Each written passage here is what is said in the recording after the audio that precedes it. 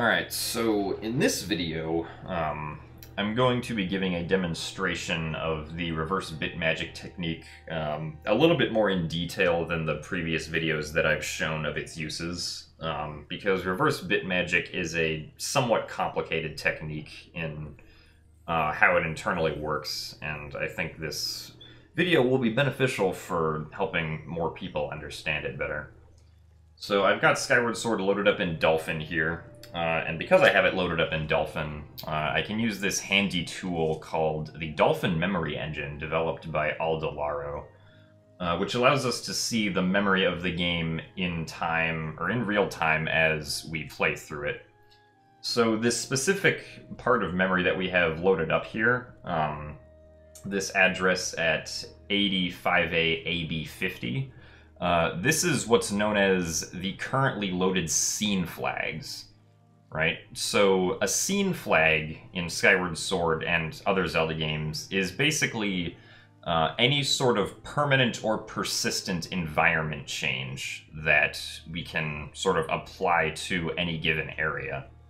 So, for instance, like pushing down logs in Farron Woods, all of those logs that we push down are permanent environment changes. Once the log is pushed down, that's like the final state that the log can be in, so the game has to save that somewhere.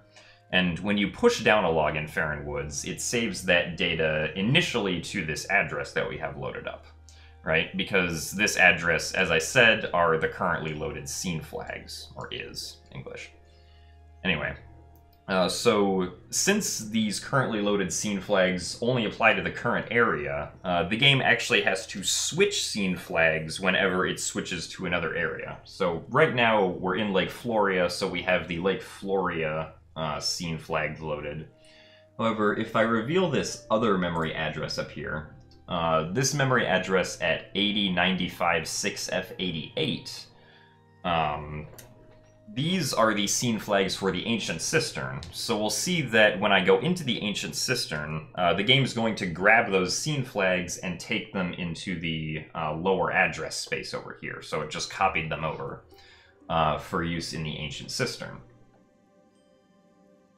So just as a demonstration of a scene flag change, there's this lever that's on the wall over here, and when we pull down this lever, it's going to change one of the values at this address, as we can see right there.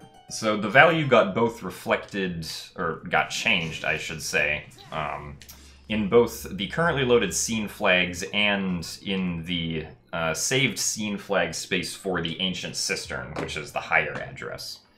And this is this is the part of memory that we're manipulating during the Reverse BitMagic like glitch process, because we're essentially taking scene flags from one map, that one map being Skyloft, and applying those changes to a different map, which in this example is going to be the Ancient Cistern.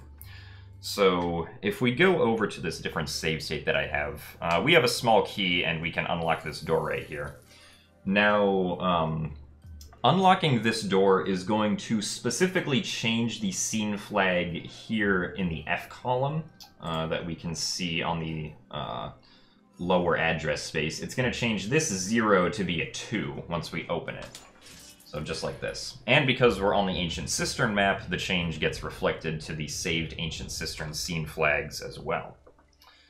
Now, because the scene flag space and the lower address right here, because it's used whenever you load a new map, you're setting scene flags at this address no matter what map you're on. Which means that when you set scene flags on different maps, they could potentially set the exact same address in memory, just in, you know, a different context because it's a different map. So, for example, if we go to a save state that I have on Skyloft right here, and we pick up this Gratitude Crystal, we'll also notice that the address at column F is going to change to be a 2 also, as we can see. Of course, the top address didn't change because that address is still keeping track of the Ancient Cistern flags on this particular save file, which is different from the one that I just previously had loaded. So because both this Gratitude Crystal and unlocking the locked door in Ancient Cistern both changed the same address within the currently loaded scene flags on the lower address right here, this is essentially what we're taking advantage of when we're doing Reverse BitMagic during Back in Time. And the way this works is that Back in Time has some very specific properties to it regarding the current scene flag space. In Back in Time, and really any time you're on the title screen, the current scene flag space will get updated whenever you simply select a file, right? So we can see that when I selected file 2, the scene flag space changed to whatever the scene flags are on the map that were saved on for file 2, right?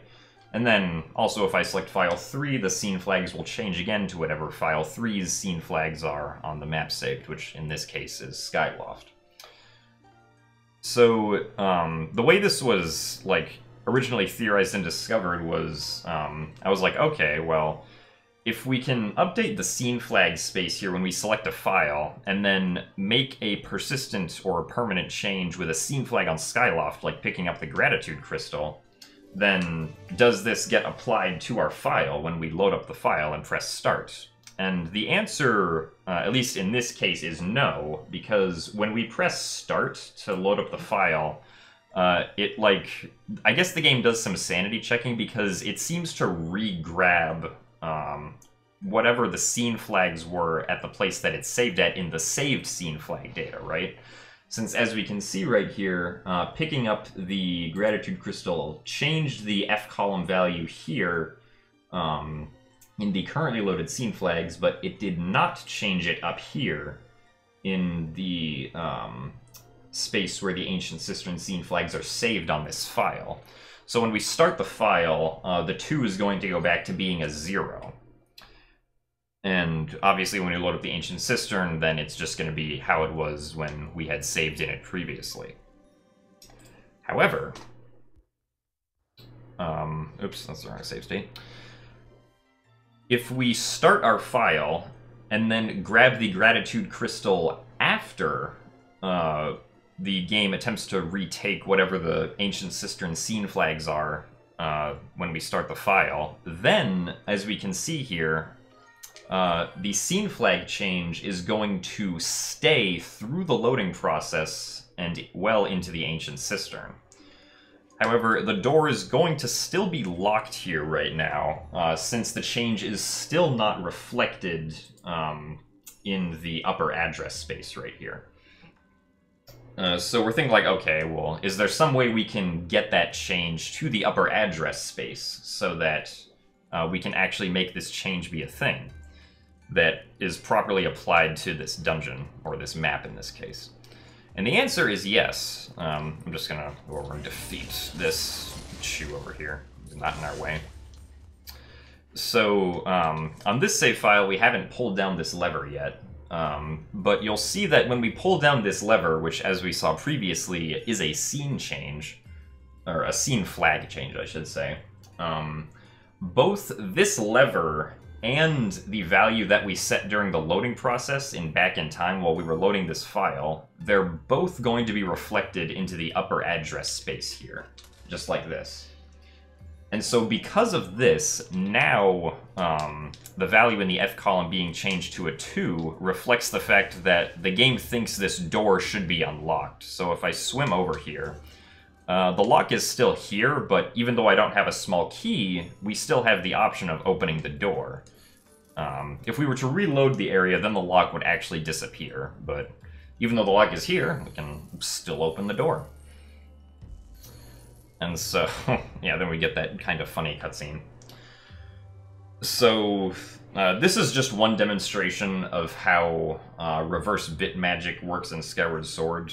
I hope this sort of clears things up as to how this glitch works for all the applications that we use it for. They all pretty much work just like this. We load a file while we're in Back in Time, we set a scene flag change during the transition of while we're fading out to the new area, and then we have to make a different scene flag change in the current area so that we can get the scene flag change that isn't saved yet to properly be saved in the upper address where the scene flag changes are stored. Right? Because again, the lower address that we're seeing here is only for the current scene flag space, and it changes depending on what map you're loaded into. If that all makes sense, right? In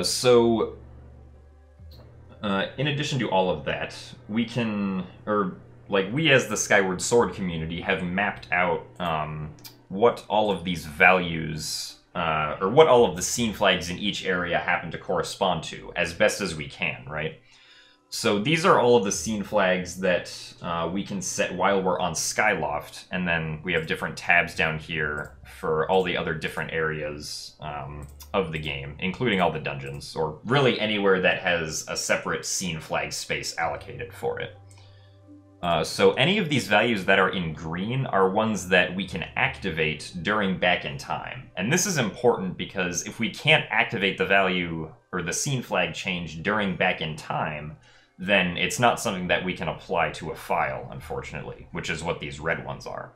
And then we also have different colors here, which are for very specific cases of things that are of note with regards to scene flag changing. So yeah, anything on these other sheets that's green is something that we can technically set with Reverse BitMagic. And this sheet will be linked in the video description if you guys want to look at it. But yeah, I hope that you have a better understanding of how Reverse BitMagic works now. It's essentially just, we make a, if we go back here to Dolphin, this other scene that I have on OBS. Right, so if we make a change to the current scene flag space that we can see here where my mouse is, and then we can successfully reflect that change to the saved scene flag space for whatever map that we're on, then we can permanently apply that change to a file, and then have whatever useful effects it may give us, or whatnot. So, yeah. That pretty much concludes this. Again, I hope it was useful and it makes more sense to some of you as to why this works. And yeah, maybe we'll explore other things next time. I don't know. I just wanted to make this because I felt like it would be helpful to do a hands-on demonstration for it. So yeah. See you guys later.